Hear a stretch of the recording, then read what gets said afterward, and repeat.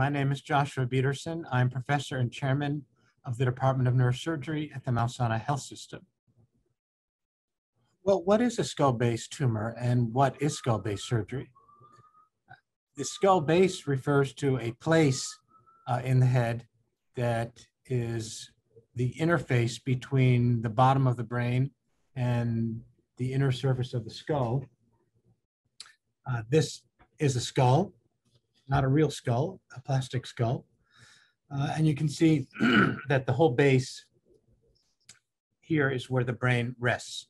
And there are a large number of tumors of different varieties that arise in and around the skull base. One of the reasons it can be difficult to remove a tumor from this area is that many of the cranial nerves and blood vessels run along the base of the skull, kind of like the roots of a tree. So getting to and removing tumors from this area can be a little tricky. It's a little different when the tumor is up on the top or the side, which we call the convexity, because you're way out in the periphery and it's a little easier to get to those tumors. So skull-base surgery involves techniques designed to reduce the amount of surgery, to reduce any brain retraction that might be needed, and to eliminate damage to any of those vital structures like cranial nerves and blood vessels running along the skull base that you have to deal with in trying to remove a tumor or treating a condition that involves the skull base. There are a number of conditions that can be treated with skull base surgery.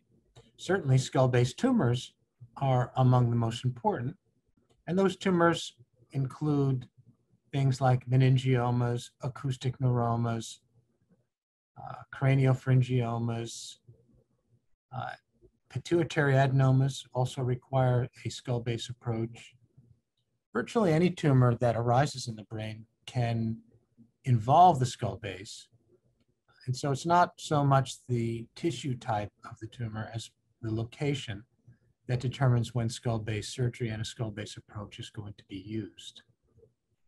There are other conditions that are not tumors, such as trigeminal neuralgia and certain infections, inflammatory conditions, leakage of spinal fluid, and other conditions like Chiari malformations and even some arthritic conditions that are treated with skull base approaches very effectively. Skull base surgery evolved over the past several decades and began as a fairly invasive method of removing bone and soft tissue as a way of preserving brain function. It used to be that to get to a tumor or lesion at the skull base, you'd have to retract the brain upward, which could cause damage to brain structures. Over the years, new techniques evolved in which we were able to remove bone and muscle in ways that did not require brain retraction, but those were not minimally invasive surgeries.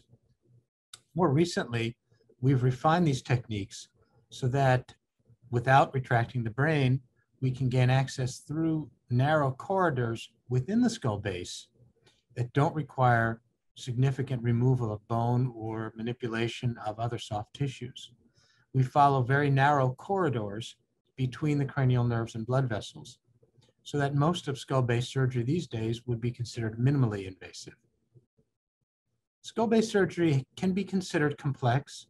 Of course, anything that you don't do frequently can seem complex, but with the advent of new technologies like navigation, simulation, heads-up display, augmented reality, and virtual reality, as well as our accumulated experience over years, what once was considered complex is now almost straightforward and fairly routine that we do on a literally daily basis.